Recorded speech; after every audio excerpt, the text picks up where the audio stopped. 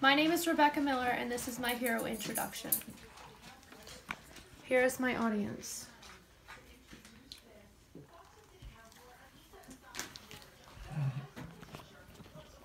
For many years throughout America, there was no such thing as a public school.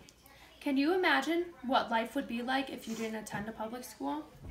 Today, I am going to introduce a very important man, a man who made public education possible for all of us today. Horace Mann has made a huge impact on education throughout American history. Horace Mann grew up without many options for an education.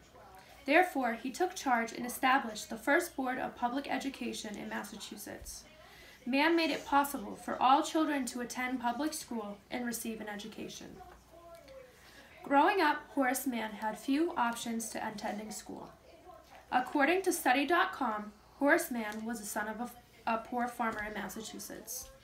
Instead of being able to attend school, Mann had to help his father tend their farm.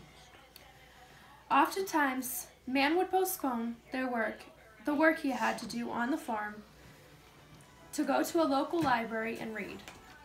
After years of reading at the library, Mann aspired to go to college. Mann wanted to get a college degree and eventually started to receive lessons in college-required subjects by his local minister. At 20 years old, Mann was accepted to Brown University, where he graduated 3 years later, first in his class. After graduating college, Horace Mann served in the Massachusetts State Legislature.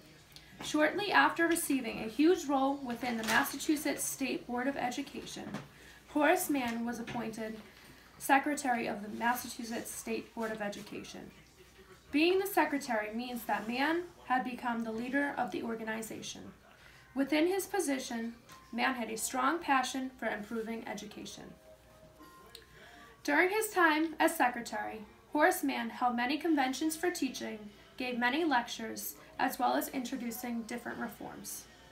In an article done by pbs.org, Mann believed that public schooling was central to good citizenship, democratic participation, and societal well-being.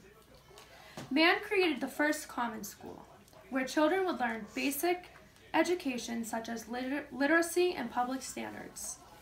Mann believed that every child should receive a basic education funded by local taxes. Not only did Horace Mann develop a school for children to learn basic life lessons, but he also developed a school for teachers.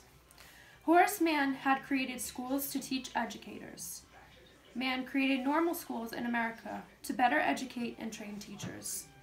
Mann was not the first to come up with the idea of the normal school.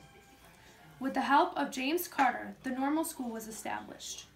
Normal schools were created to help raise the standards of public education. Normal schools also allowed teachers to get on a higher pay scale. Normal schools taught future educators how to teach a normal required education, which would cure the ills of society.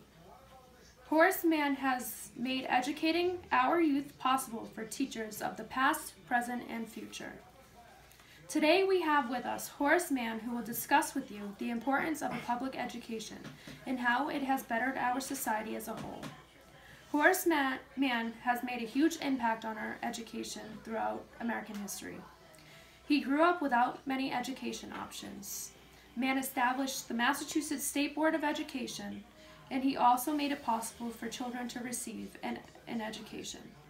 Now I welcome to you Horace Mann, the person who has helped us all get to where we are now. Thank you. Here's my audience.